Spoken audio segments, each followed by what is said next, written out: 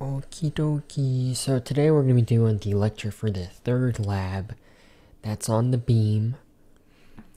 And yeah, so that's the plan for today. But before we do that, I got a few announcements. So the first one, the most important, your memo for the first lab that's due today. So there's 4 of you that have turned it in so far. So there's still a lot more of you that got to turn that in. So make sure that you turn it in by 11:59 p.m. Okay. So yeah, make sure you do that. Also, make sure before you turn it in that you looked over everything, so you're actually doing the right format and you actually are submitting everything that I want you to submit. So make sure you go to the syllabus and double check that you have everything in there. So let's see. Go here, syllabus. So if you're in the syllabus, make sure you go over the memo structure here and that you cover everything that you see here in each of the sections. Right, and then also for the abstract, make sure that you looked over the resources that I gave you. So if you go to the modules page, I got this page here for the abstract, and there's a few different resources there. If these resources, by the way, they should say it, but if they don't, your abstract should be around 200 words. If I never said that, I probably have, but in case I haven't, the abstract should be around 200 words. It shouldn't be too long, but these resources, they should say that. And so, I've said a lot of these things before, but I also have this memo template, so you can take a look at that. And it goes over, what I expect to see, or the kind of format.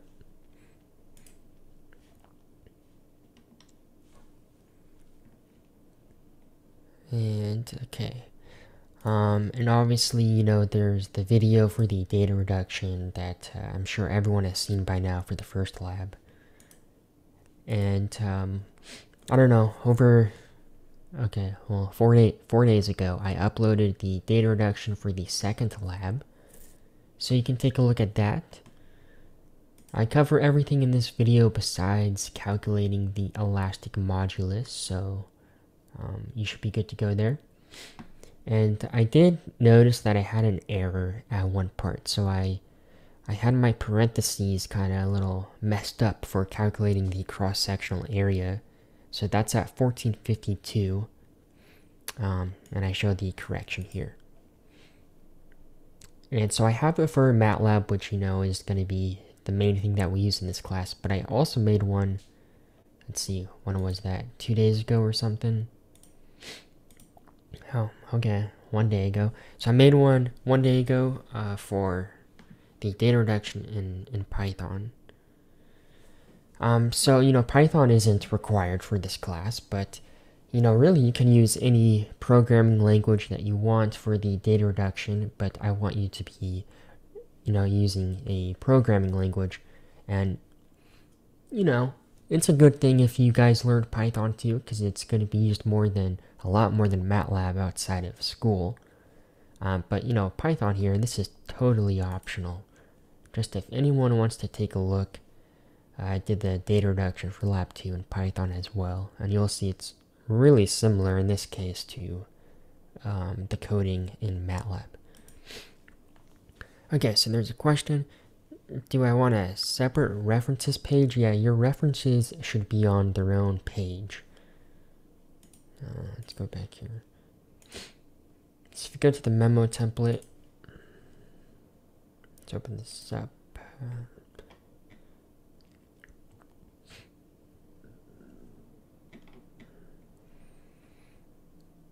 Did I not put it in here? Okay, I guess I don't have it on this example, but yeah, your references, you should have a section, at least a section. It should be its own page though, that says references, and then you'll list all them out. And in your memo, you should actually have your references also in line, so in the text. Let me go back to the syllabus. Okay, so references, you should have, again, a section, and also they should be cited within the body of the text. So when you have your table for like the published value of, let's say like the UTS or something, you should be referencing that there.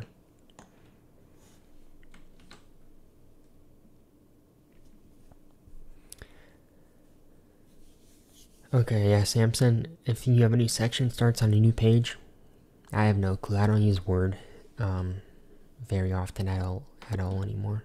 But yeah, it should be on its own page for the references. Okay, let's see. I got oh yeah, one more thing. Group names. So I don't think anyone in this class has given me any group names. So if you're in Discord, I made a little announcement in there. I don't know, before the weekend, I think, that I'm kind of restructuring the Discord server. So everything is going to be grouped by lab, by each lab that we have, and then kind of like a subgrouping is by group names. So instead of having group numbers, which they kind of change like every class basically once we go into the lab, that's too hard to keep track of. So I want you guys to come up with your own group name.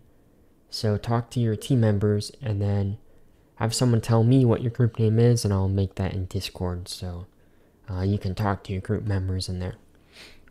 So really, do that as soon as you can, so I don't have to just keep waiting and no one has a group name where you guys can, or where you're not allowed to talk to your members yet.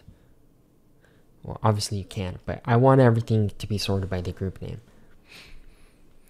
Team Patrick, yeah, don't do that. Okay, so are there any questions before we get started today on the lecture?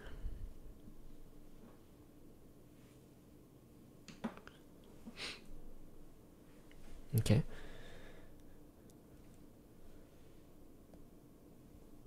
Let me share my screen. My iPad.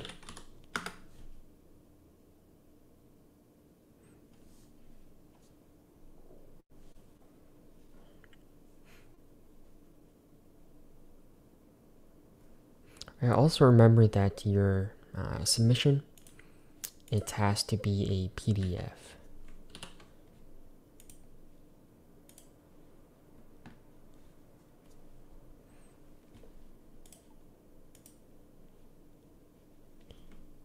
All right.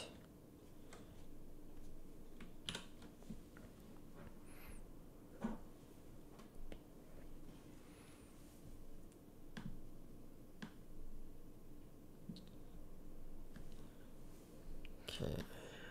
Pulling up my notes. Alright, so again, we're going to be talking about the beam today, so, you can check this out on VKS as well, to see what that looks like. You know what, while I am here, let's do that. Let's pull this up.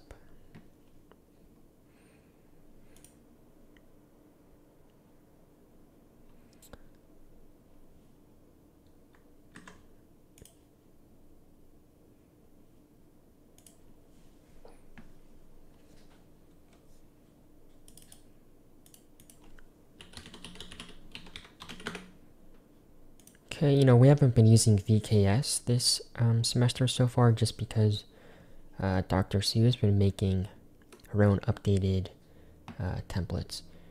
Did they take it off?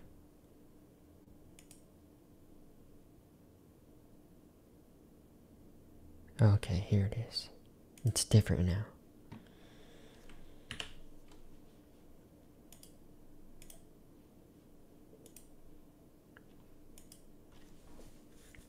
Okay, so the beam, let's just take a quick look at what this is actually going to look like, just so you can kind of visualize what the experiment is going to be. So we have our I-beam here, so that's the type of beam that we're going to use. We got 1018 steel, and we got our friend, the strain gauge on here as well. So we're going to be measuring strain along this surface here, And we're going to use that to help calculate the bending stress. So you're going to be measuring the some of these I don't know, the geometry here with the caliper, and we're going to use that later on to calculate the moment of inertia. And so this is what it looks like, the setup. Okay, we have two supports here, and basically what we're going to be doing is we're going to apply two loads kind of in the center of the beam. So you're going to have one load here, one load here. They're going to go down on the beam, and what that is going to cause is it's going to cause, you know, the beam to bend. And we're going to be looking at one area in specific to look at the bending stress that's going to occur there. So you see we have this old school dial gauge. We have a new gauge now where it's just digital and it's like no effort for you to use. So that's nice. And this is set up here where you have this kind of nub, for lack of a better word, where it's in the very center of the beam. And that's where it's going to have its maximum deflection once it bends. So we're going to be looking at that bending stress there, but also the vertical deflection that we have. Wish they had a better picture of the actual test setup. They don't really have any good ones. This is probably the best one here. You can only see one support. But yeah, so we have a beam and we're going to have two loads that are being applied. And then towards the center section of the beam, we're going to be looking at the bending stress and vertical deflection there. Alright, let's go back to our notes.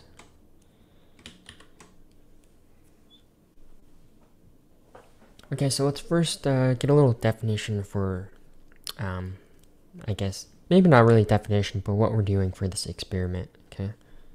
It's going to be bending and looking at the vertical deflection.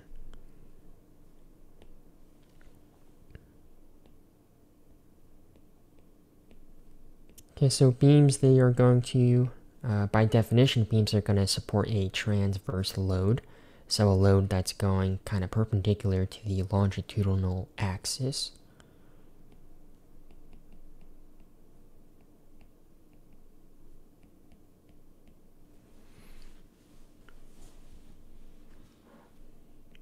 Okay, and then that transverse load, that's going to cause bending stress to occur and vertical deflection.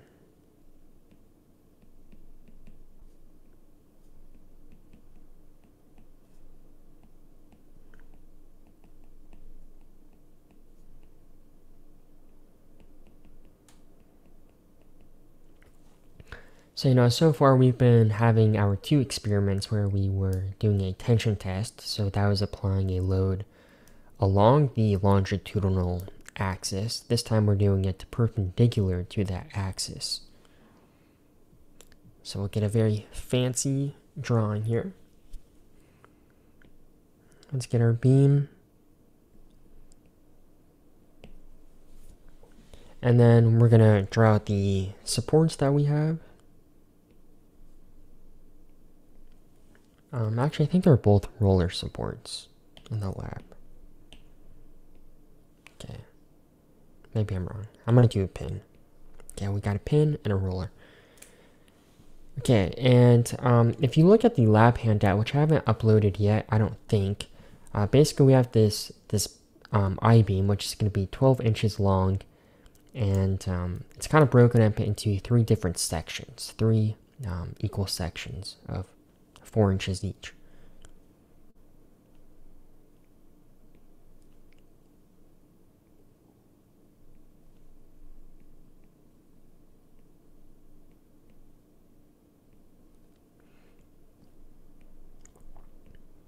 Okay, where all of them are given a name of A.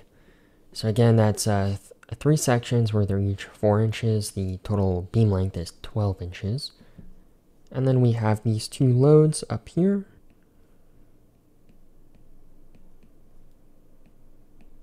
Which we're going to call P divided by 2. So I think the loading is, well, it's going to be changing the whole time. But I can't remember the maximum loading. off the top of my head.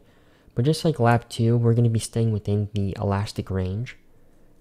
Because, we don't want to break this beam. We have a strain gauge on there, number 1, which costs a lot of money. And then the beam itself, it's a lot more substantial than just the rods we've been testing. So we're going to stay within the elastic range for this lab as well. But, there is going to be bending going on. I don't think it's too apparent, looking just by your eye. You can't see it bend too much, but I think you should be able to see it at least a little bit. Okay, and what we're going to be doing, once we have these 2 loads here, we're going to be looking at that very middle section.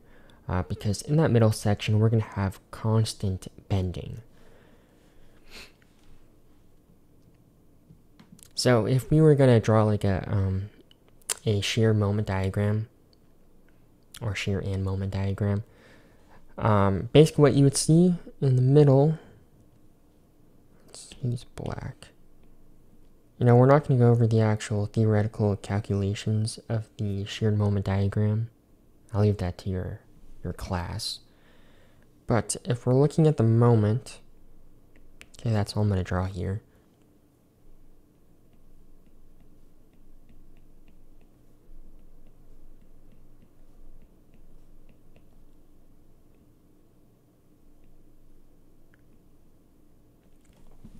Okay, so in the very center there, you're going to have a constant moment, and there's going to be no shear force there. So in this region, that's where we have this constant bending force.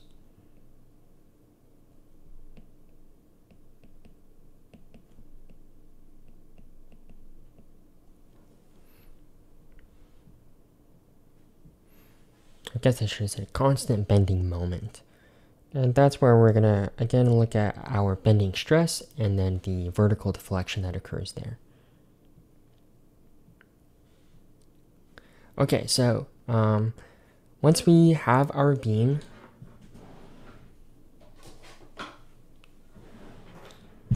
right, we got our beam here, and we have our load. We're going to be looking at that place in the center. And once we have this bending that's occurring, on the very top surface here, we're going to be in compression, and then on the bottom surface, we're going to be in tension. It's not a very thick beam there, but you can just roll along with it. So we're going to talk about the neutral surface, which is going to be related to that compression and that tension I just talked about.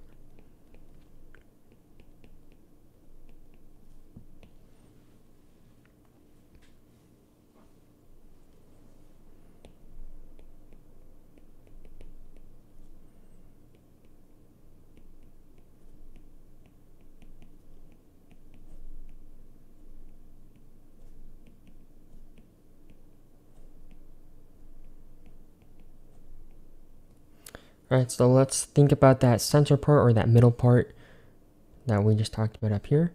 Let's consider that that's going to be in pure bending. So just imagine that this is that section here.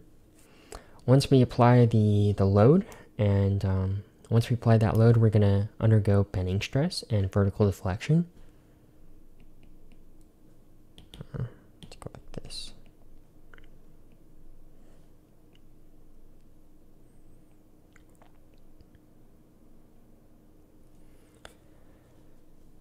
It's pretty terrible. Oh well. Let's roll with it. And so what we're going to have on our top surface, we're going to be in compression.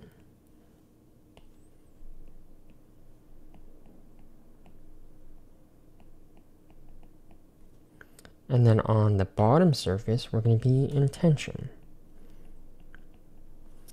So in your actual solid mechanics class, what the instructors often talk about is kind of imagine that in the beginning here that these are like a stack of longitudinal fibers. So right now in the beginning they're all the same length, but once we apply tension, the fibers on top, they're going to undergo compression, and then the fibers on the bottom, they're going to undergo tension.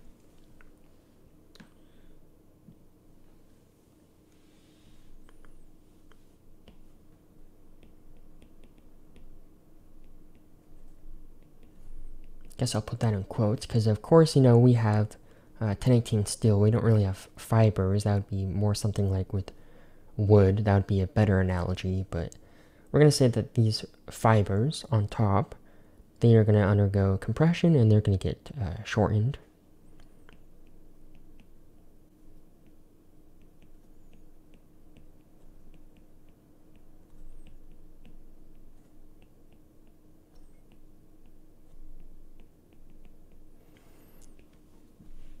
Okay, and then the fibers on the bottom, they're going to elongate under tension.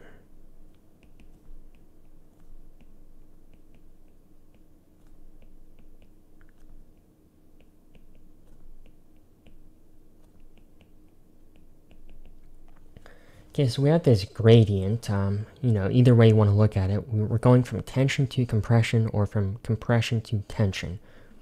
So within that gradient, there's going to be some point where we're neither in compression or in tension. Another way to think about it is those fibers, they're not going to get shortened or elongate. They're going to stay at the same length the entire time. So they're going to experience neither compression or tension. They're just going to be chilling out the whole time during the test. And that plane, or really it's a surface, right, in 3D. So that surface is called the neutral surface.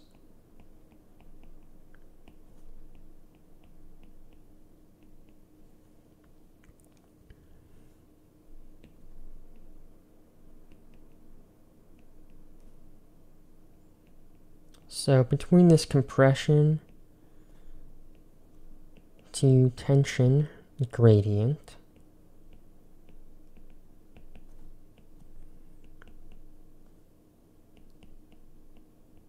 there exists a neutral surface.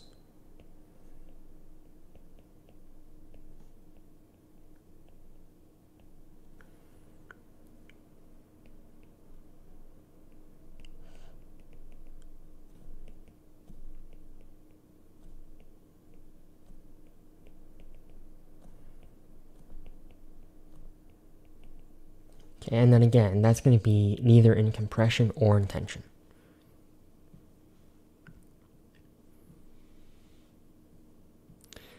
And this neutral surface is going to be important for our calculations later on once we want to calculate the bending stress. I hate having my notes on my laptop, not this computer. I gotta keep looking over. There's a very important thing here.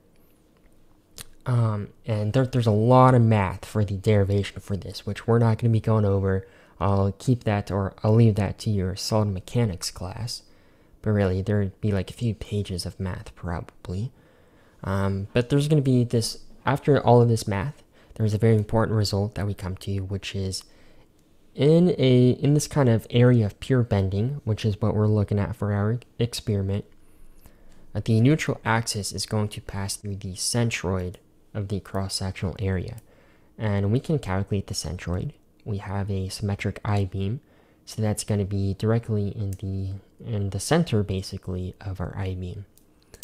Really, it's going to be, just the height divided by 2.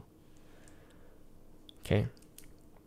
And that's going to be really handy for us then with our calculations later on for the bending stress.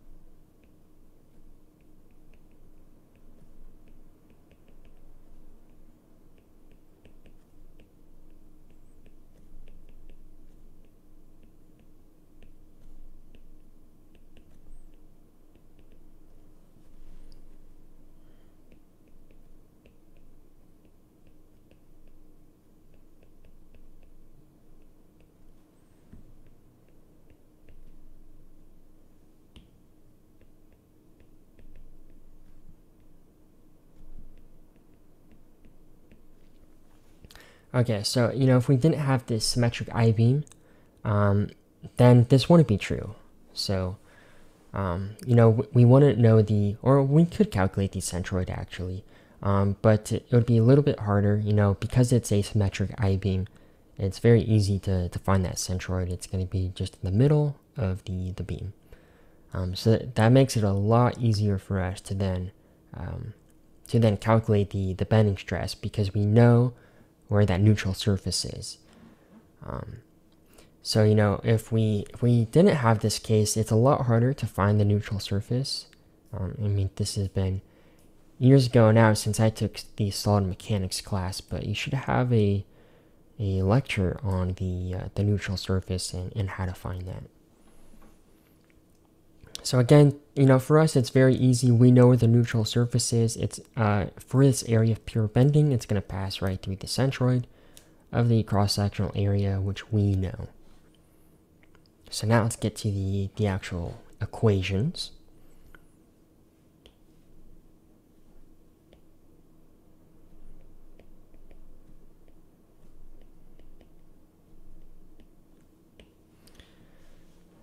Okay, so the general equation for bending stress is going to be sigma b, and that'll be equal to m, which is the moment, multiplied by y. That's going to be the distance from the neutral surface, and then divided by I, the moment of inertia. So let's write all of those out.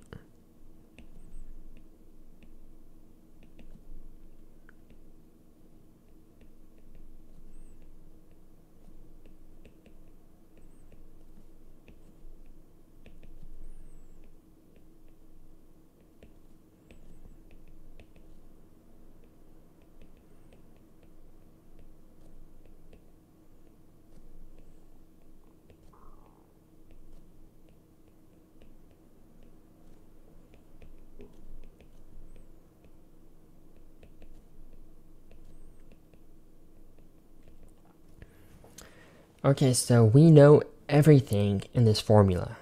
We're going to write them all out later and kind of simplify it.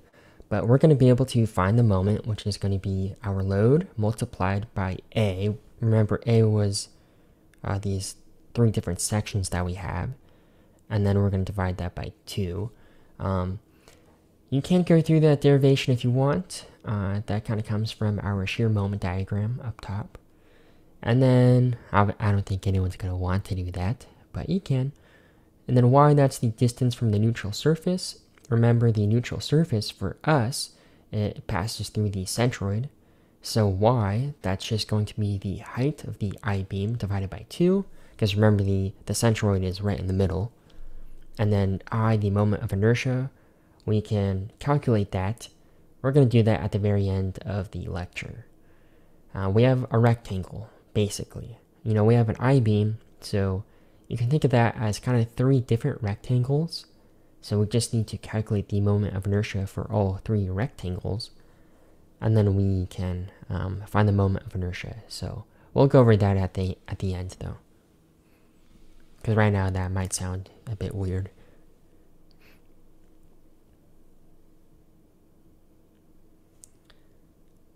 Alright, so let's talk about, that's the basic formula. So in our experiment, we're going to calculate the theoretical maximum bending stress that we're going to have.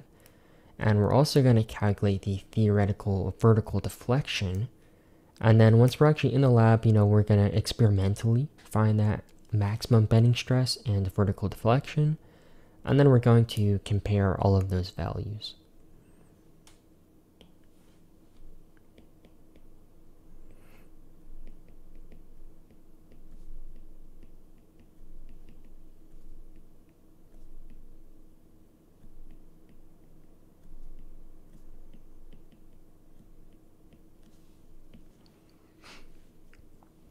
Okay, so this maximum bending stress, if you think about it, it's pretty intuitive, but it's either going to occur on the top of our beam here or in the bottom.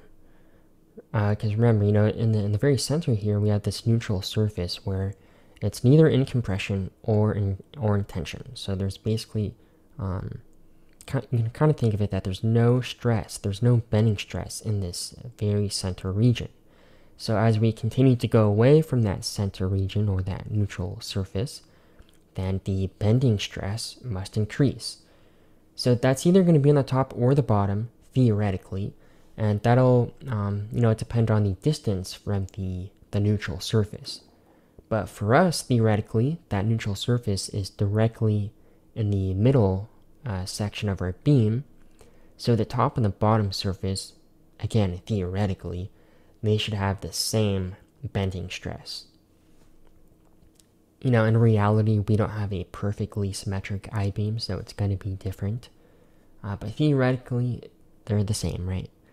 And so we just have a strain gauge on one surface. And I can't remember if it's on the top or the bottom. I think it's going to be on the top, because on the bottom, that's where we're measuring that vertical deflection.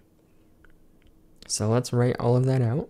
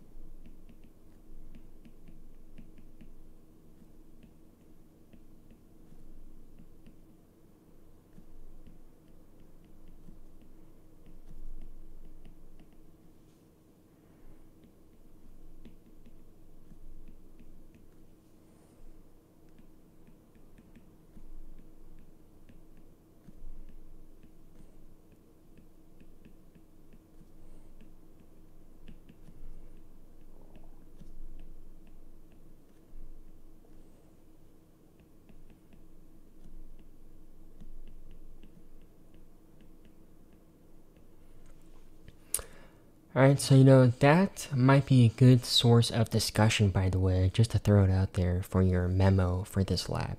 Theoretically, they're both surfaces, the top and the bottom, are an equal distance away from our neutral surface, but in reality, this isn't a symmetric I-beam as much as, the machinist might try to make it a symmetric I-beam. It's not going to be, so theoretically, either the top or the bottom is going to have a higher maximum bending stress, but we are only measuring the bending stress on one of those surfaces experimentally because we only have the strain gauge on one of those.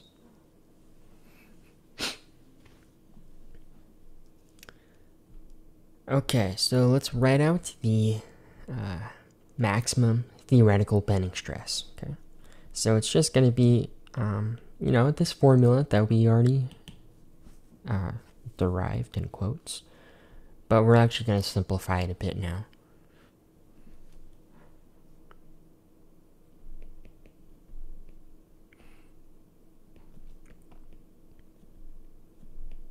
Okay, so I'm calling this sigma b theo for theoretical. Okay, we have m times y divided by I, which we already wrote out. But now we're actually gonna, specify what m is, what y is, and I we're gonna calculate later on. Okay, so m is our moment.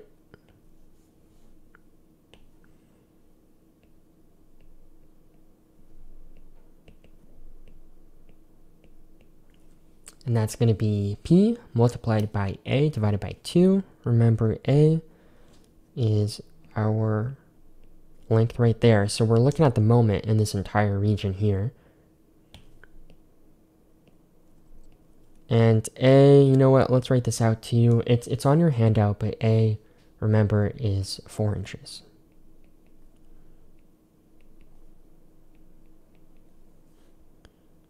I should double check that. It's 4 inches though. Okay, and then y is, remember, the distance from the neutral surface. So that's going to be the height of the I-beam divided by 2. Let's go back to our beam here. So we have the height. And in the middle, we have our neutral surface. So, you know, what is that? What's the distance from the neutral surface? It's just the height divided by 2.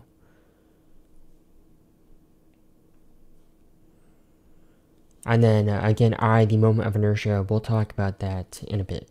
So basically, you know, in MATLAB, what you can do is you can define a variable for all of these, okay? And so you have a line where you have m equals p multiplied by a divided by 2, another line for y, h divided by 2, and then another line for the moment of inertia, and then you can have a whole new line where you just calculate that theoretical bending stress.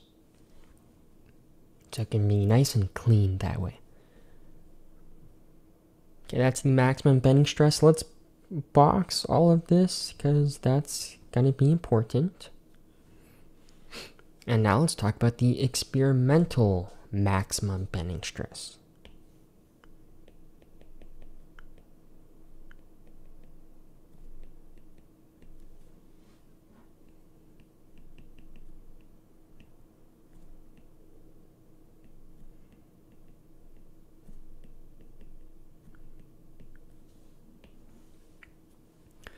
Alright, so I've been saying this whole time that we have a strain gauge that is attached to the beam, which is very important. If you think back to lab 1, we had an equation, I think it's Hooke's law, right? So we have stress, sigma, equals capital E, our stiffness, okay? Our elastic modulus, I was blanking on the word at first, multiplied by the strain.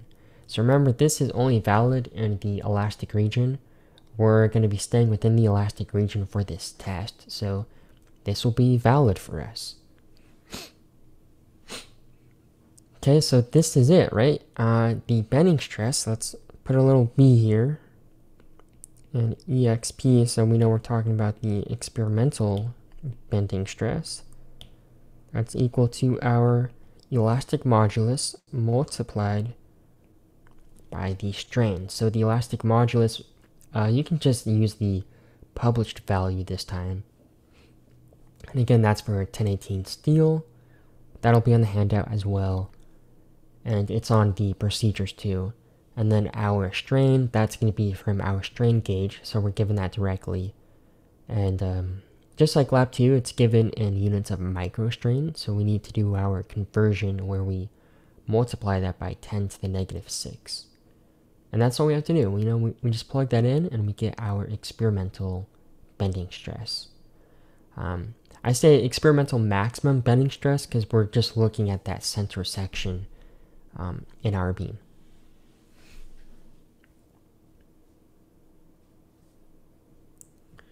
Alright, and then the last thing we're going to be talking about is the vertical deflection. So first thing is the theoretical maximum vertical deflection.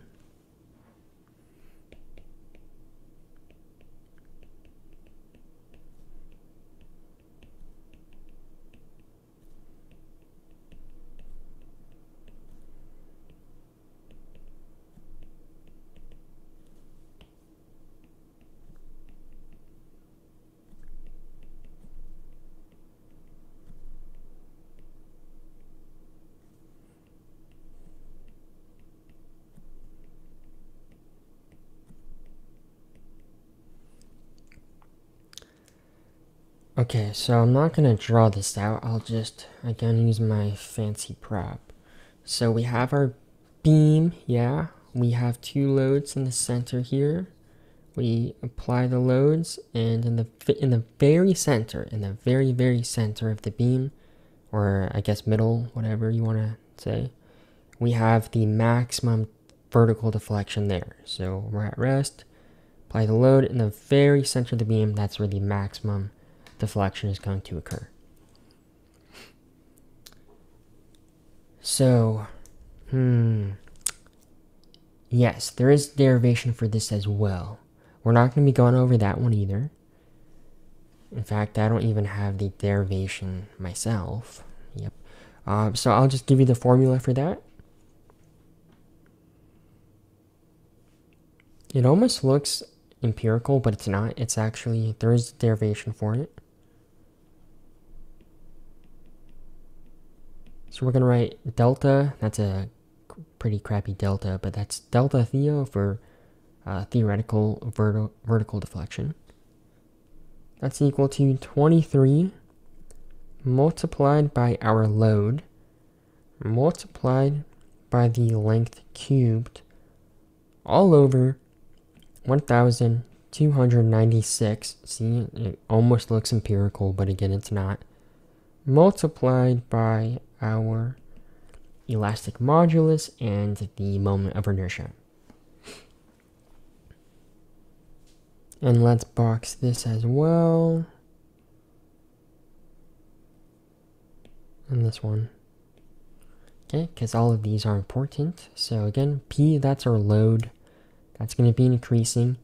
The length, that's 12 inches.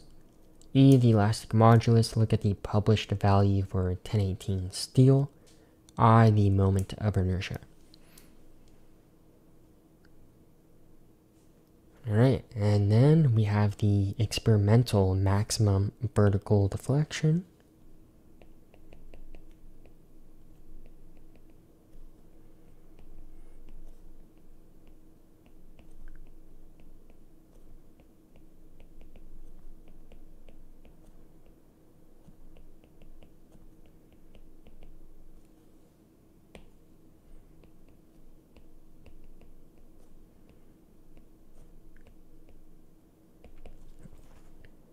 Dial gauge, right? No calculations involved here. So our experimental maximum bending stress, we still need a calculation for Hooke's law, which is just the elastic modulus multiplied by the strain. But for the maximum vertical deflection, we're actually going to measure that directly using that dial gauge that I talked about. So on VKS, you saw the old school one, which is fine, but just kind of annoying. You guys, you're going to have a digital reading. And all you got to do is just look down, read it, write it down. So I will say, just as a quick aside, there's been some issues with those vertical, with those digital dial gauges in the past. So sometimes they kind of like stick, and it actually doesn't record the deflection. So if that's the case, let me know and we'll try to fix it. But that has been an issue in the past, so hopefully it's not anymore, but got to keep that in mind. So if you do experience an issue, let's say on one test where maybe didn't notice that the vertical deflection wasn't changing on that dial gauge, and you already ran the whole test, instead of doing it again, you can just talk about that in your memo for the the source of error. Alright, so I lied. This was not the last thing we need to talk about. The last thing is the moment of inertia.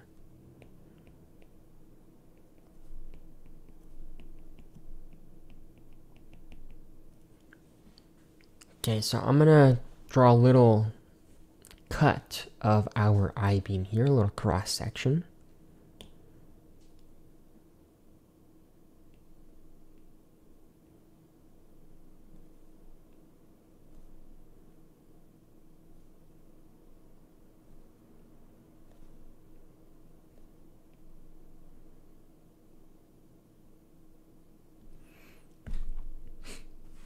Alright, so not perfect, but really that's actually kind of what it's going to be like in reality.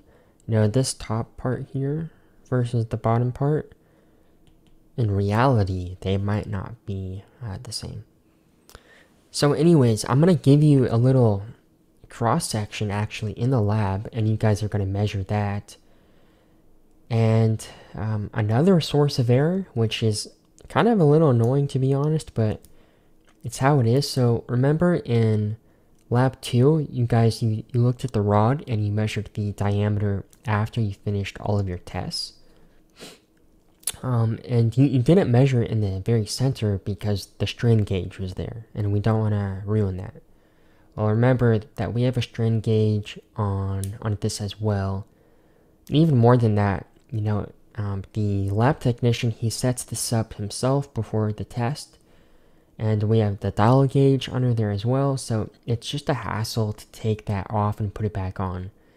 So instead of measuring the geometry of that, you're given just a sample cross-section, and you measure the geometry of that instead. So, we're not actually measuring the geometry of the specimen that we're testing, which is, yes, kind of ridiculous, but again, it's because it's just a big hassle to take it off and put it back on and set it up correctly. So that's a really good source of error right there that you're going to talk about in your experiment. Okay, so how to calculate the moment of inertia here. We're going to basically say that we have this one big rectangle here in purple, and then we have these little rectangles in red. So we're going to calculate the moment of inertia for all of those. And what we're going to do in the end is take that one that was in purple and then subtract the moment of inertia for those two red rectangles. Moment of inertia of a rectangle is just, 1 divided by 12 times the base times the height cubed. So let's write all of that out.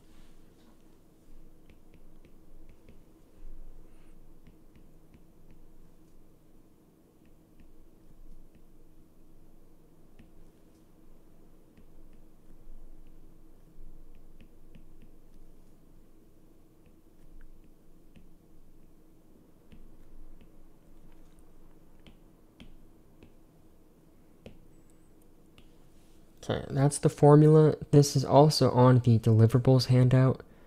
I know I have some variables there that I haven't defined yet. I'll do that right now, but what I'm about to draw is on the deliverables handout that I'll have for this as well.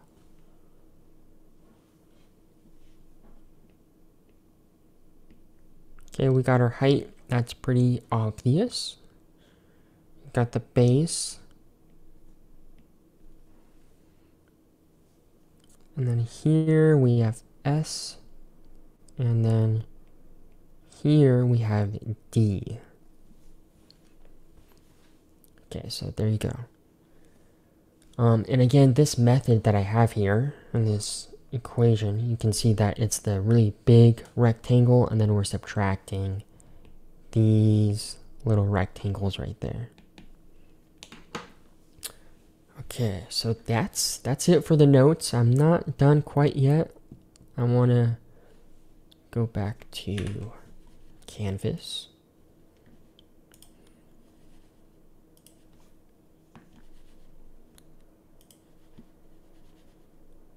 Okay, yeah, just making sure that I actually uploaded the deliverables for Lab 2.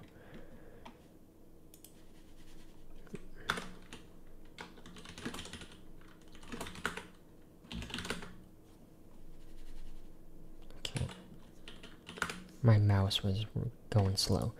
Okay, so just a few reminders before we finish today. Memo 1 due tonight, make sure you do that. So go to assignments, memo 1, and it's, you gotta turn it in as a PDF. Okay, so you can submit it here. And I don't need your script as a separate file. You need to have the script at the very end of your memo. So you put the entire script in there. I've had some questions on the data sheet. So in the memo it says, or on the syllabus it says to have, for your data sheets, put in all of your raw data. Well, for this lab that would be pretty insane. I think someone said it would be like, I don't know, like 50 pages or something. I forget exactly, but basically you just need a sampling of each test that you ran for the datasheet. So you could do like the first 10 rows of the first test, then the first 10 rows of the second test, the first 10 rows of the third test, and you can do it that way. So it's not insane. I know that's really not a great solution either, but that's what we're gonna do just to save on space.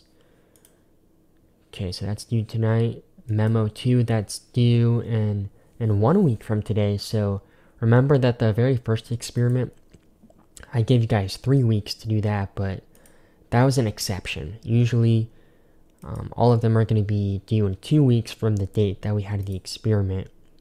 So Memo 2, that's due next week on October 7th. Is that wrong? Did I put the wrong date? Let me check my phone really quick. No, okay. Yep. I can't do math in my head. Okay, so yeah, that's due next week on October 7th. Make sure you do that. Again, the data reduction video I put up on 4 days ago, so take a look at that. And yeah, others a question? Oh, some questions. Okay.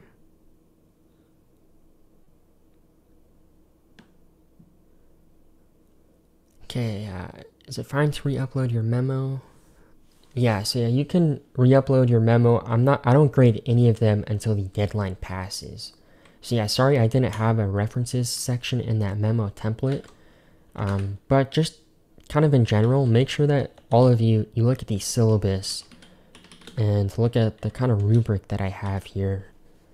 Make sure that you have every single thing in here, and that's going to ensure that you can get the maximum amount of points as possible.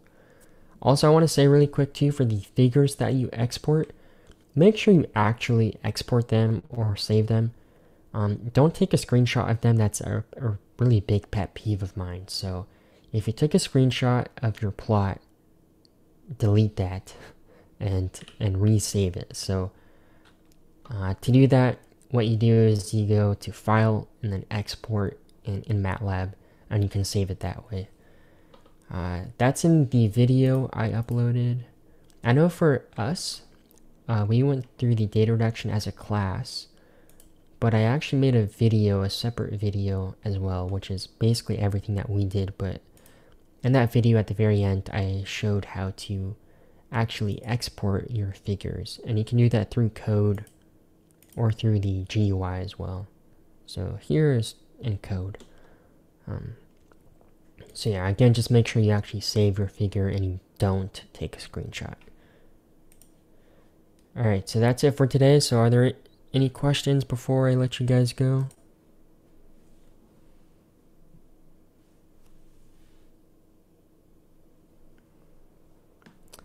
Alright, if there's no questions, then I'll see you guys next week. Remember, next week we're going to be doing experiment 3 in person.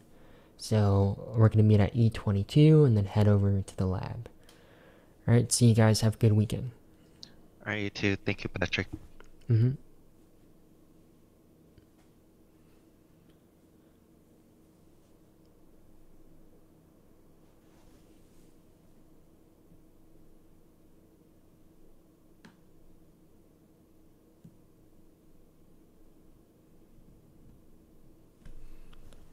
Alright, either of you have any questions?